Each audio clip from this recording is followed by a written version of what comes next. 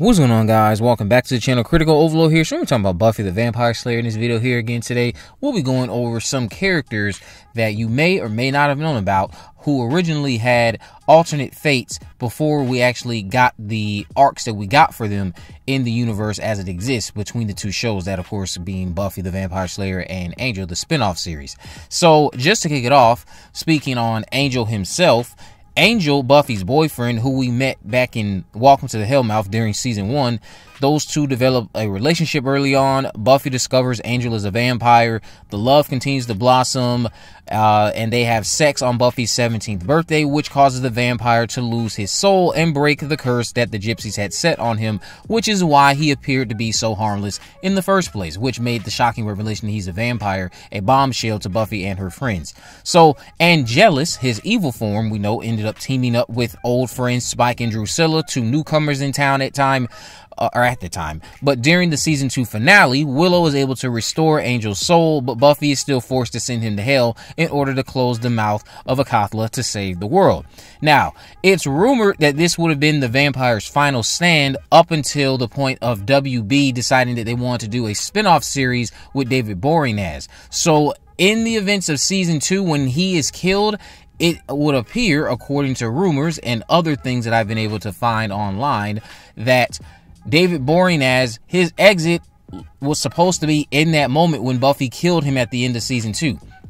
Now, if Angel had stayed dead, imagine all of the things that wouldn't have happened. Would Faith have ever been redeemed as a character? Would Cordelia have ever gone on this amazing arc that she ended up having in Los Angeles, working with Angel in, of course, the spinoff show? What would Wesley's life post Sunnydale have looked like? Who would Doyle have teamed with in LA? In terms of course, being granted with the visions from the powers that be, and all these other things that we know have played out, given that Angel is still here. So jumping into another person who almost bit the dust earlier than expected is Spike. Spike is another case of a character who in fact wasn't meant to stick around, but it seems that the higher-ups at the WB who forced Joss Whedon to do something he didn't want to do is why the character stuck around as long as he has. Now, during Michael Rosenbaum's Inside of You podcast back in 2020, James Marsters recalled how Spike was intended to be a run-of-the-mill character that was off at some point during season 2. Whedon wasn't interested in exploring Spike, and at one point, according to Marsters, Whedon was bothered and backed him up against a wall one day and said, "I don't care how popular you are, kid. You hear me? You're dead. Dead." Marsters says that Whedon was not joking around and was dead serious because the situation bothered him. Now, here's my thing.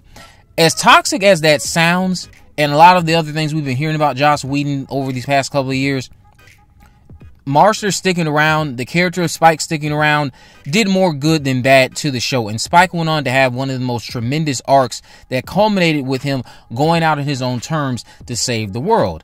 Now, again, imagine if Spike had died in season 2. Where would the show have ended up at? Who would have been in that position in season 7? Would it have been Angel? Would it have been somebody else? So many things that could have gone differently. You know, there's also the love that develops between Spike, well, that Spike develops for Buffy, I should say, and then that unhealthy relationship. So many things that could have played differently if Spike had died in season 2 as planned.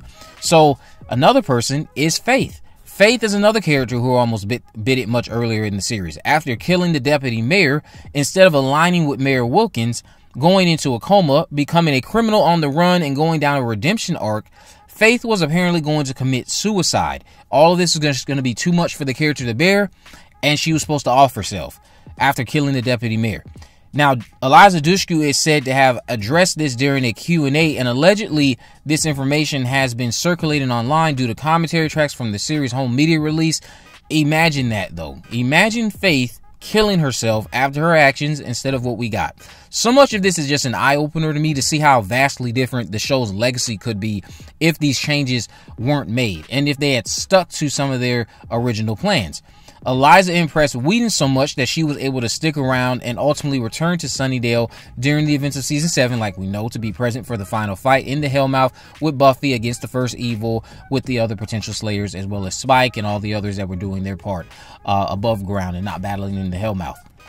So if Faith had died, again, Imagine how different it would have been. Imagine her not going on her redemption arc. Imagine her not going over the angel. Imagine her just not being saved. And I get what Faith was supposed to be, like a dark reflection of Buffy, but maybe that would have been too dark for her to commit suicide.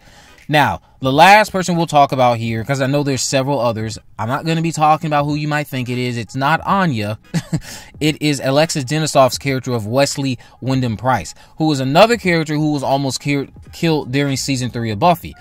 He allegedly said this during some recent interview or recent reports where he had revealed that the character of Wesley was supposed to be somebody who came along, filled in the annoying part like we know Wesley did in season 3, and then he was supposed to die. He wasn't going to stick around, he wasn't going to be going to Angel, and he wasn't going to go on this eye-opening and kind of shocking character growth that he ended up going down. It was like, wow, this character's done a complete 360 from someone I can't stand to like, I love Wesley. Then, of course, Wesley still ended up dying. That's one of the things that I found to be unique with some of these characters. Some of them, for the most part, one way or another, still ended up dying. I mean, they came back, but they still ended up dying at some point. It's just it was prolonged. And I guess it made it better, honestly. Because when Wesley died, I cared. When Spike died, I cared. When Angel died, I would say I cared. Faith, of course, she's the exception. She never died. But you guys can let me know what you think about this down in the comment section below. If you haven't already, of course, make sure you subscribe. Turn on post notifications so you never miss a video. In the description, I will have links on my social media accounts. I am on Facebook, Twitter, and Instagram. You can message me there, of course. Let me know if there are any movies, news, or reviews you'd like me to cover in the future. And with all that in mind, guys, I will see you in the next video.